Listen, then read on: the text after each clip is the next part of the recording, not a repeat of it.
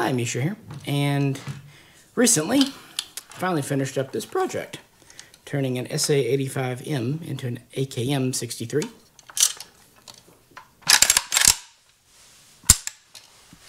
And also recently, Fox and I took my good old TGI AMD65, which is built on a SA-2000M out shooting, just for some fun. Very stiff stock, even after all these years on this guy. Both are trimmed for 7.62x39, and both made me really happy, and they're both a pretty authentic military style. So let's dive in and talk about the conversion process, revisit an old favorite. Of course, first, if you could, please do like, share, and subscribe. And if you'd like to help support the channel, check out the link to the Patreon page. With that, let's dive on in. And here we are at the table. The AMD65 wasn't a whole lot of a project, but it was still fun, and I've still modified mine a little bit. But the AKM63, well, yeah, that's something. I've always seen the potential in the SA-85M, but really needed to wait for the right time and moment. And it's pretty obvious that the 63 and the 65 are similar, just frankly shorter on the front and different buttstocks and furniture.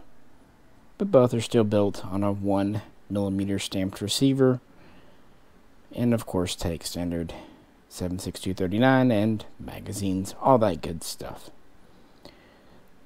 It's been a minute since we fired the good old little blaster here, so let's do that. And then we'll jump back and kind of talk about the 63. AMD-65.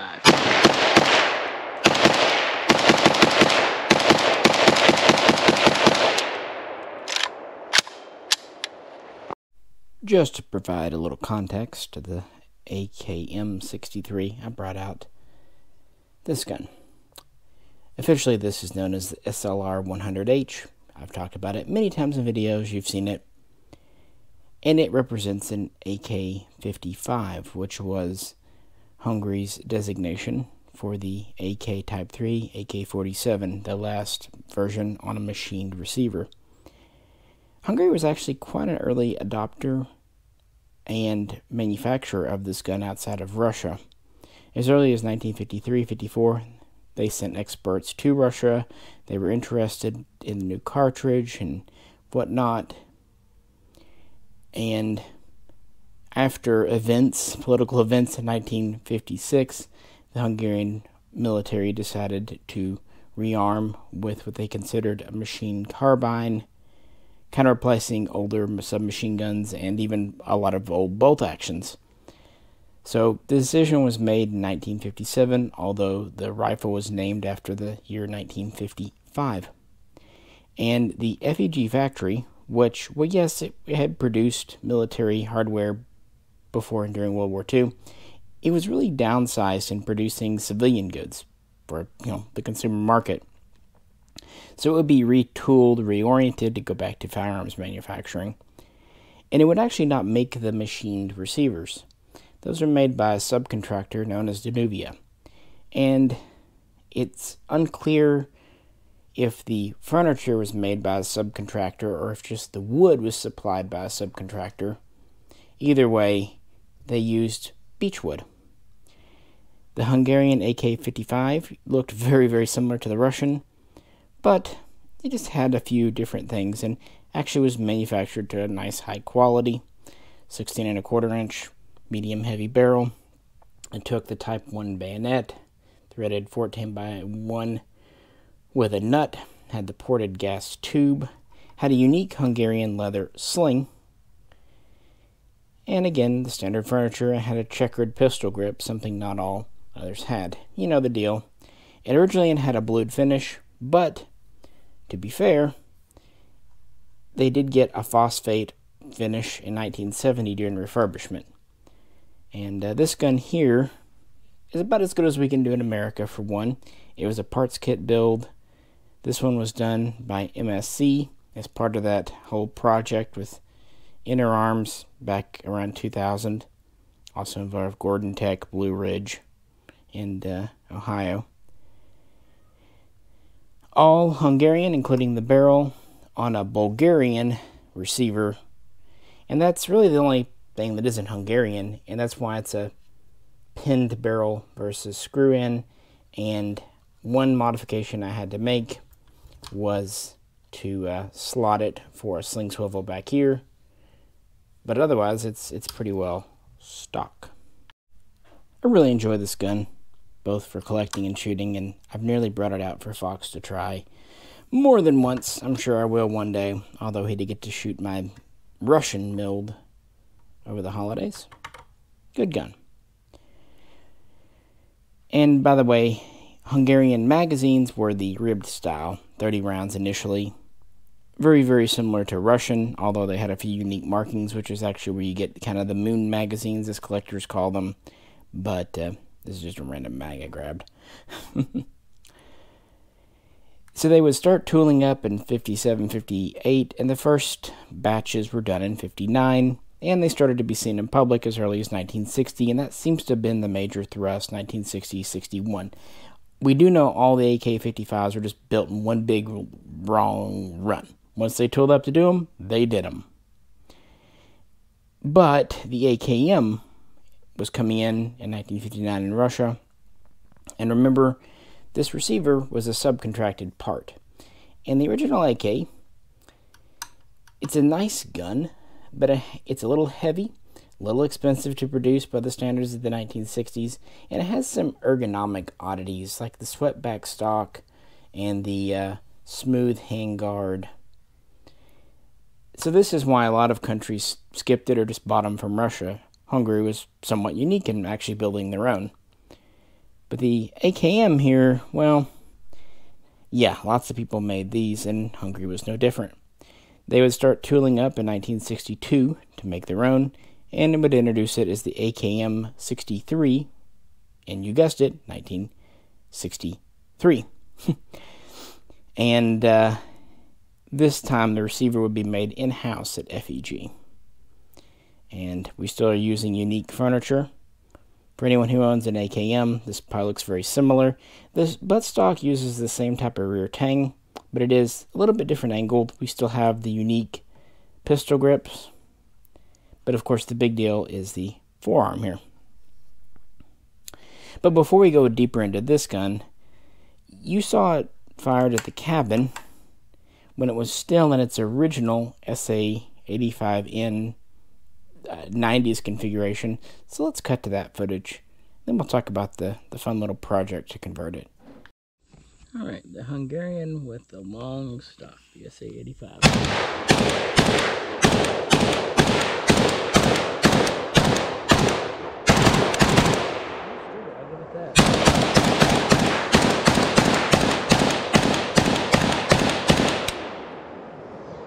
Long stock though.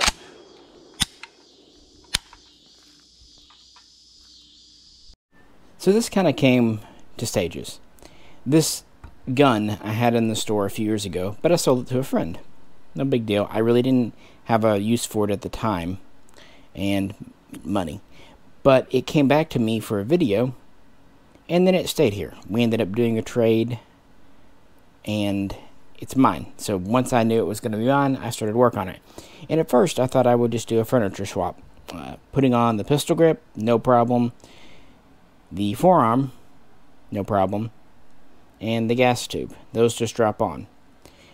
And initially, I was going to just use a Romanian, I believe it was, buttstock that I kind of scrubbed and recolored to look like Hungarian beechwood. But then those AK-63 F kits came in at Atlantic and other places, so I could actually get an original stock. That was 90-some odd % correct. Okay, it was for the AK-63F, not the AKM63, but Hungarian wood stock, and you could always say it was put on during refurbishment. With that stock, it just drops right in. There's no trunnion. This is a square back receiver. So I thought, okay, I'll do that. Now, I actually ended up with the correct long grill handguard and long unported skeletonized gas tube through an AK M63 kit I'd had for a while. So I put those on, and I thought, okay, well, that'll be good enough. It's gonna look the part. But I'm not a half measures kind of person, sometimes much to my detriment. Like the Romanian SAR-1, these came in the 90s with a never threaded barrel. That's good, meaning you can cut it. There's plenty of meat to do 14x1. So I thought I would do that. And the original front sight base, here it is, even had the hole for the detent. But I noticed something when we were shooting it. With these original parts, front sight and gas block, this cleaning rod it came with was kind of walking out. And that bugged me. And that's something I saw back in the 90s with the banned guns, especially my SAR-2, because of how that was. In fact, here's an interesting little bit of footage from the original cabin trip. Maybe you can see the cleaning rod kind of scooting out. It didn't go flying out, but it would go scooting out a little bit.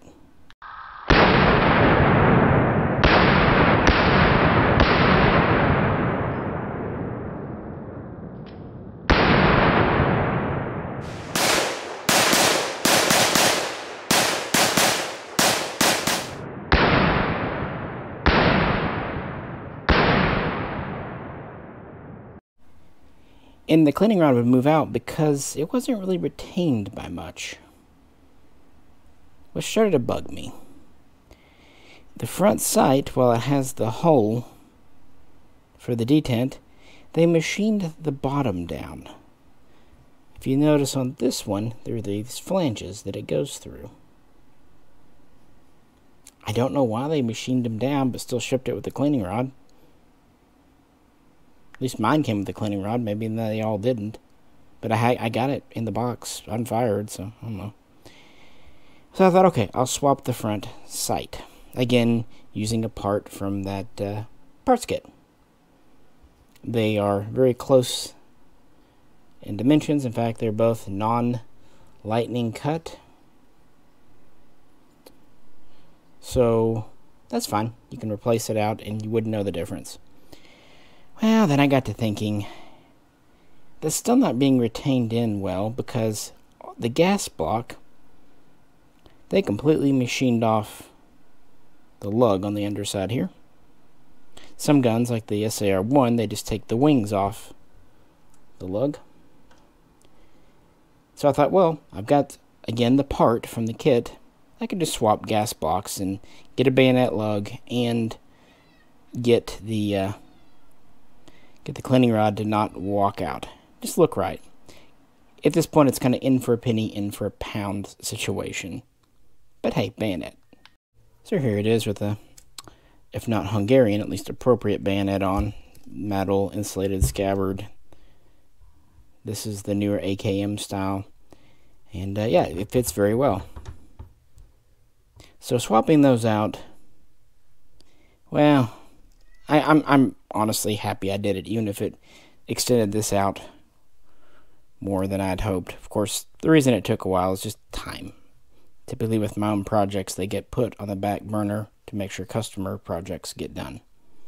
And this is a good gun to do it with because it's not a pre-ban, so you don't feel like you're altering a piece of history. But it's not heavily modified like the post-97 guns that had to have the small mag well. So, it's an AK. I'm not going to say it's the smoothest in the world, but it is nice. Safety is reasonably tight. Magazines, basically standard. Of course, this is a standard mag well. Having this foregrip makes the larger mags a little bit of a trick to get in sometimes. I would show you on camera, but, you know, YouTube's policies today. But it is very light and handy and just kind of a cool classic look. Come on.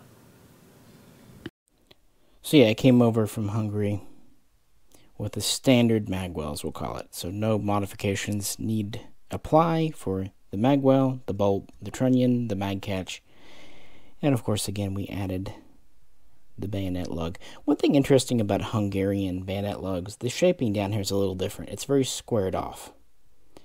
And some of your later ones are not, so it's pretty identifiable. Of course, there's a little bit of wear on these parts because they came from a kit. And there is one small thing that's not correct, although again, you could always chalk it up to replacement parts. This has a rounded top to the gas block, kind of a somewhat leather style, and these have a very soft, flat top. There. That's getting real nitpicky, and probably something you wouldn't notice until someone points it out. But I weighed the differences, and I thought, yeah, having the complete lug shaved off is more noticeable than the somewhat flattened top. I guess in the future, if it really bugged me, I could have someone machine the top. But who's to say that some AKM63s didn't either have that later on in production, or the gas block replaced if it got corroded. Either way, you know, the specs on this are pretty standard for most AKM types. We now have proper 14x1 left-hand threads, removable muzzle nut, which would have been correct for this early of our gun, standard AKM bayonet lug, cleaning rod, a 16¼ inch lighter weight profile barrel. We have the unique Hungarian handguard system. Note that this gas tube is not ported. It goes to the AKM style of porting on the gas block. As I said earlier, we have a stamped receiver. We have the 1000-meter type rear sight, although the markings are a little different for Hungarian versus Russian. And these had a paint finish versus blued or even phosphate, paint over phosphate. And then we have, of course, the rib top cover. And the sling swivel would be on the buttstock. That's appropriate. And, of course, we have a trap door in the stock for a cleaning kit. And these early ones, yeah, they did have the wood. Still beechwood as far as I know. They did experiment with plastics in 1964, but these were a limited success, and they quickly went back to wood and replaced the plastics because the technology just wasn't there in Hungary's production at the time. But yeah, I like this one because it is a true import, and I don't feel like we changed it. I feel like we just improved it. Like we said in the shooting clips, that thumbhole stock, while it was actually comfortable in the grip area, was super long for me and even long for J-Row. Plus, this foregrip gives it an interesting handling feel, and I would be interested to see how bayonets would react with it. It seems like, I don't know if it'd make bayonet use harder or easier, but I finally feel like I have a very good AKM63 clone copy representation piece, and something I'd wanted to do for a very long time, but unfortunately AKM63 parts kits are very rare in America. Only a few hundred, maybe a couple of thousand at most have ever come in. They just seem to have been, you know, used up. And they only built these en masse until about 1967-68, although there were small runs perhaps in the early 70s, because, well, that's where our next gun comes in. And it was a hit. AMD again.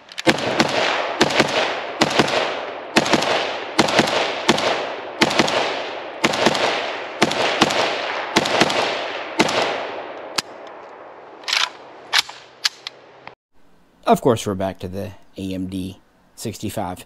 And yes, when I was learning about Kalashnikovs in the 90s and I realized there was a gun named AMD, my mind immediately went to the computer processor, because why wouldn't it? This gun was first developed in 1965 and put into mass production in 1967. Actually, this small magazine, sometimes called the officer's mag, but we like to call it the tanker mag. You can also call it the airborne mag. It was actually introduced in 1964, so just before, and for use with this. But it's definitely more commonly known for this gun. And the center part is the same gun. Stamped receiver. Although it does have a slightly shorter range rear sight, I believe this is down back to 800 meters again. We have this new pattern of folding stock. and a different rear trunnion, which we're going to revisit a minute in the video. With these, by 1967, they were going to a new type of polymer plastic. This is that soft kind of gray plastic. And while you can see some AMD-65s with the wood handguards, this would be the handguard, pistol grip for it. It makes sense. It's lighter, cheaper to produce. It won't get banged up as much.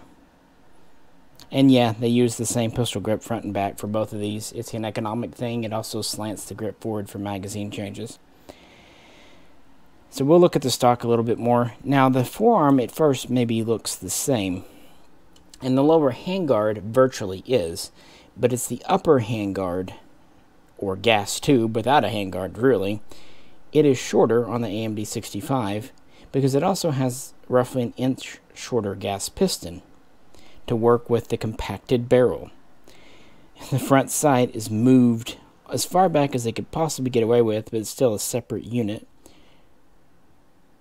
And that's really before the idea of a combo block came around. But this was the first. It was the first to have a 12.6-inch barrel, a length that we'll see in Russia, Romania, and elsewhere, but not until the late 70s, 80s at the very earliest, even the 90s. Hungary did it first. They also shortened the cleaning rod, no bayonet lug, but they did introduce this big 4-port brake, sometimes called a snake brake. Now this is not an expansion chamber. The barrel and gas system are long enough. It did not need an expansion chamber like an AK issue, like a crank. But, well, physics being what it is, it was a loudener and a concussioner. So, yeah, let's take a listen. And Fox with the AMD.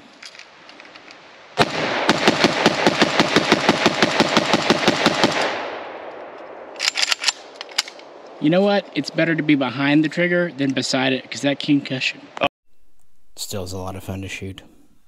Same operating system, like I said, just a shorter gas. And for legal purposes, we have this much in extension, so it would be a little bit shorter, even with the brake. But of course, the big deal was it's a lot lighter weight. This was actually the lightest Kalashnikov that was in production for a number of years. The folding stock is quite stable. For a first really a good attempt at a side folder, they did a good job. Rubber butt plate, even a little tiny rubber bumper so when it comes up against the receiver. Now these were originally designed for paratroopers. The D in AMD was for descent, the A for automatic, and M for modernized. But they would become very popular with other troops, tank crews, vehicle crews, kind of using as a PDW, and they would also become popular for more urban warfare, because a foot-long barrel with 760 by 39, still enough, but it's so much lighter and handier that it kind of was the de facto new standard. But of course, the Hungarian military had plenty of AKM63s and even AK-55s. Again, they refurbished some of those in the 70s to get things going. And in fact, they would export some AMDs to foreign countries, including Vietnam, which is probably the first time Americans came across them, at least the full auto version. This, of course, being a semi-auto. But in the mid-70s, things were changing yet again. This is a classic. It's a love it or you hate it look. It is very light. In fact, for quite a long while, it was the lightest AK you were going to pick up. And as you saw at the beginning, my stock is still very stiff, which everyone wants to have a stiff stock as they get older in life. 20 round mag, pretty easy to get these in and out because of, even with the foregrip. So the mags have a little bit of front back play because this started off as an SA-2000M receiver, side to side a little bit, but no problems. Feeding is perfectly fine. And the muzzle brake, as we pointed out, is noticeable. Better to be behind this gun than beside it. Of course, worst place to be in front of it, but yeah, it's kind of a given. All right. We'll move on. In 1977, FEG first introduced the AK-63F, followed in 1980 by the AK-63D. Now the D, again, kind of stood for descent, or at least the Hungarian variant, meaning folding stock.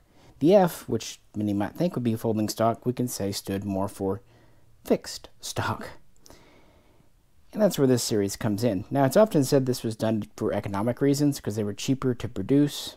I'm sure that's true, but I think it's for different reasons than directly the guns being cheaper to make. I think it's because they use very similar parts. In fact, the D and the F versions use the exact same front end, with the only difference being the rear trunnion, the rivet pattern, of course, and fixed or folding stock. So everything else would be the same.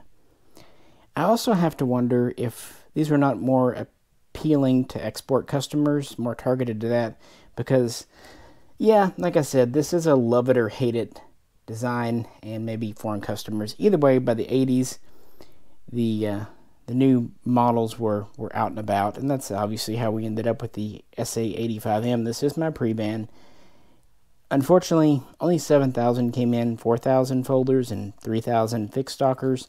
So even if I found a pre-ban fixed stocker, I would not mess with it, because, yeah, they're getting collectible. For a long time, fun fact, these were not as sought after as Chinese or even Mahdi's, but then people kind of knew them.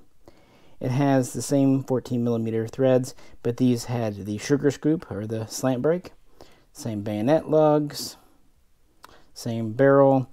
Interestingly, they never went to the palm swell handguards. They retained the AK-47 style, but because it is a stamped receiver, they are cut differently in the back. One small difference between other AKMs and Hungarians is the front handguard retainer, specifically the top. It's a little different. And this would be the first one since the AK-55 to have a top handguard. Interestingly, this has a ported gas tube again. I don't know if all of them did or if it was kind of a mixture, but they went back to a ported gas tube. Still have a paint over part finish. We still retain the kind of eye-shaped smooth grip, and of course we go to a folding stock for the first time manufactured in Hungary, even though the underfolding stock was very popular in other nations. For export, the fixed stock version was known as the AMM, and the underfolding was known as the AMMS. And these would continue to mostly come with the 30-round mags, although of course the 20s would fit them as well. Notice that the 65 has the non-lightning cut bolt carrier.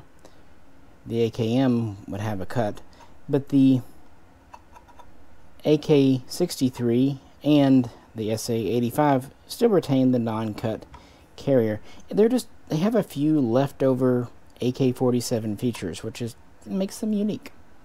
Of course, much simpler handguard, but even though this has a 16-inch barrel and a standard length gas system versus the modified version, for all of the modifications the 65 had, if this had this directly attached, it would only be a couple of inches at most shorter with both stocks folded, and it probably just didn't seem worth all that effort just to save a little bit of weight and a little bit of length. So I understand perfectly well why they did this. So the 63F and the 63D were in production throughout the 80s. As far as I understand, the Ds maybe were produced slightly longer, but then the Cold War ended and Hungary kind of scaled back, and FEG would go through some hard times, but the imports would continue, and that's where the gun we had there was. So these pre-bans, they only came in from Kastner, really that one big batch around 87, 88, and by the time they were sold out and maybe wanted to order more, well, March of 1989 rolled around and the executive order signed by George H. Bush happened, so no more could come in with fun features like the folding stock, bayonet lug, threaded barrel. But that's where we kind of return back to where we started with the post-ban SA-85Ms. So between roughly 1990 or 91 and 1997, this version came in, at least in the original form you saw, with the thumbhole stock and the neutered front end, but luckily an unmodified magwell. People have asked how many. I don't know. Based on serial numbers, because they did pick up where the pre-bands left off. It's also worth pointing out the folders and fixed stocks had different serial ranges, but all that's to be believed, maybe around 15,000 to 20,000. The hard part to know is, were those all coming to America, or were they being sent to other nations in Europe? But serials seem to get into the mid 20,000s. They're not rare, but they're not common. But they are fun, and some of them, as I showed in a video last year, have the AMD-65 length gas system, but a long 16-inch barrel. But what put pay to these was another executive order, signed, I believe it was in April of 1998 by then-President Bill Clinton, that added the double-stack magwell to the list of banned features. So that's how we got the SA-2000M, which was the same gun, still made by FEG, but with a slim magwell. That's why the mags are a little oddly fitted in these, because even though these are marketed by TGI as AMD65s, that was the name on the box, if you look on the underside, it does say SA-2000M, which was the last approved semi-automatic receiver to come out of Hungary. And for a long time we kind of debated what these were. And as I've said in past videos, I believe they came over from Hungary as either barreled actions or maybe as pistols. And either way, it doesn't matter. We're all Hungarian, but it's always good to know. So having this SA-85M here kind of shows us something. Some said that these were just SA-2000Ms, the postban versions, which were imported to roughly 2001 or so. But they all had fixed thumbhole buttstocks, I believe, made by Choate. They said they took those and took AMD-65 parts kits and redid them. Now, originally I said, I don't know if I believe that, because the serial number is on the trunnion, which is something you see for imports. For guns assembled here, the serial number is usually on the receiver itself. Now you could say, well, they use the SA-2000M trunnion. Yeah, but this trunnion number matches the other numbers on the gun. The bolt carrier, top cover, and it does seem to have the original barrel. Now some said they took the SA-2000M barrel and cut it down to 12 inches. They wouldn't do that, frankly. Not to mention just to put an extension on. And the way the muzzle is cut, it's factory. This is a factory AMD-65 barrel, chrome lined, cold hammer forged. But I think what this really shows us, it's back here. Now I will say, this is a new sling. This actually came with the gun here. So even if it's not a Hungarian sling, it's shipped with Hungary. I just don't like leather slings on the 65s because they're kind of bulky. And these did not come with rear sling swivels because the SA-2000M semi-auto receiver never had one. So that's the one kind of somewhat major modification I had to do. But I want to point you to the rivets here for the rear trunnion. Notice there are locations here on the 85M. That would be the same where they would have been originally for a 2000M. But notice, while this one's in pretty much the same position on the top, the lower one is down below. I don't know how or why they could have filled in the hole so nicely. This seems to have been the rear trunnion this always came with. Let's try it like this.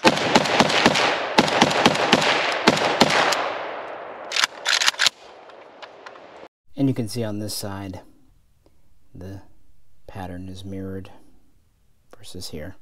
So that tells me that this receiver was custom riveted. Now, were these leftover SA-2000M receivers from the original run? I'm sure they were, because in 2004, FEG was going out of business. At least they were shutting down their firearms division. By 2005, they were no more. And that would make sense for them using leftover AMD-65 kits, which were everywhere back then in Hungary or America, to build up these really cool guns. And it seems like, yeah, they shipped them over as pistols. And then once here, TGI installed the foregrip, installed the buttstock, and installed the extension. Now the first run, it said, now there are two versions of these. This is the second style. It said this came after, has more of a matte paint finish, which is more close to this one. The first run had a glossy and kind of crummy paint finish. This one's not fantastic, but yeah. And they had Tapco extensions. This one has the original brake with a spacer in between, and I prefer this style. It looks better, and yeah, and the paint's better on these two. So those seem to be the two variants. One supposedly came before the other. And TGI sold these around 2009, before they too went out of business because problems with the ATF and U.S. government. So we really probably will never know exactly how these came in. But I will say that they came in a small box, big enough for this gun to fit in with its stock folded, not deployed. That, again, makes me think they came in as pistols. And it was a pretty neat box. It said FEG on it. It had a Hungarian writing. Came with the cleaning kit, 120 round mag. And these are very inexpensive. And even these were back in the day. And you might be wondering, well, if FEG went out of business in 2004, 2005, and TGI did not sell these until 2008, 2009, who really put them together? Well, one thing could be that they were just in storage for a while because the assault weapons ban ended in September of 2004. But another could be that a third-party company in Hungary actually did the work. They took FEG SA-2000M receivers and parts kits, and they combined them and sent them over here. This could be true. People sometimes point to the weld spots here for the rails. They are a different shape. Hard to know if that's just like the last gaps of FEG or maybe a third-party company, but that is one difference to point out. So I just thought I would. But these were only on the market briefly, and then they too unfortunately disappeared. I should also point out that while some parts looked new on these, like the receiver, some things like the pistol grip had minor wear and the buttstock. So that's why I think these were probably stock and grips installed in America. Why the change for the muzzle device, I don't know. But just something to point out. Okay. Fox again. Concussion inbound.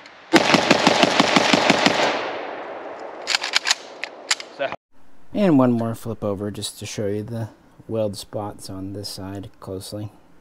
So yeah, those are different, but everything else is the same, and everything is correct. AMD serial numbers matched. And aside from maybe some wear to things like the rubber, sometimes a wiggly stock or chewed up grip, they were really nice guns, and most all of them had good original chrome line bores. Because AMD-65, they produced in quite large numbers, and like I said earlier, they exported a lot of them. Quite famously, in 2005 and 6, the U.S. government purchased a number of these, several thousands, and would end up giving them to the Afghan police and militia. And of course, they would go to other places around the world as well. So it was a very successful short little carbine. Very good first attempt for FEG. Although, the AK-63s did pretty well for themselves too. But the AK-55s and the AKM-63s did not seem to be exported in nearly as large numbers as the later guns. And here's a family shot, just because. Why not? Hungarian AKs aren't known for being the most revolutionary or even nicest looking, but they are well respected for being very durable, dependable, and they just seem to have longevity behind them. In fact, quite a few of them have been updated to the M model today with modern features and pick rails and stocks and even some suppressors and things. Because Hungary, while it flirted with 5.56 a little bit, has stuck with 7.62 by 39 and never did do 5.45, so here we do have all the generations from the AK-55, first appearing in 59, to the AKM-63, first appearing in 1963, the AMD-65, which first went into full production in 1967, and then finally we have the AK-63F and AK-63D, which went into production in 77 and 80 respectively. And that's kind of the lineup. Those are the 4 generations of these guns. And of course we've had imports. By the way, these were imported, the postban by KBI, the successor to Kastner. Well, still Mike Kastner's company, but easy way to tell pre-ban from postban. And as I said earlier, there is no AK-55 import, so you've got to do a kit build. And that's about as good as you're going to get a kit build on a Bulgarian receiver. So, which is your favorite out of the 4? Which look do you prefer? Let's wrap this up. So for whatever reason, Hungarian guns always appealed to me. And I always wanted to do one of these. There was never a straight AKM63 import.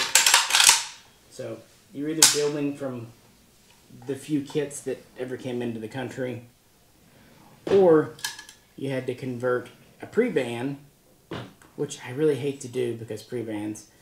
I thought this would be the best way, since it's kind of a pre-post ban. You could also do it with an SA-2000M.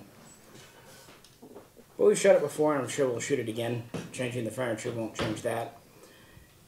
And the AMD, man, it's a lot of fun. It rocks you around a bit, but it's not uncomfortable, except maybe cheek weld that slaps you a bit. But really the worst place to be is next to this concussion. Behind it's not so bad. And this TGI is about as legit as one of these can be. And as you saw, you can't even fire it with the very stiff stock. Fold it up, and in that sense it's a very compact package, even with the small extension put on. So what do you think? Do you think these are ugly as sin, or do you like them? And if so, which one is your favorite? Let us know. Let's discuss Hungarians in the comments. As I said at the beginning, if you could, please like, share, subscribe. And this is Misha, also on behalf of Fox and J-Ro. Well, I'll catch you very soon next time.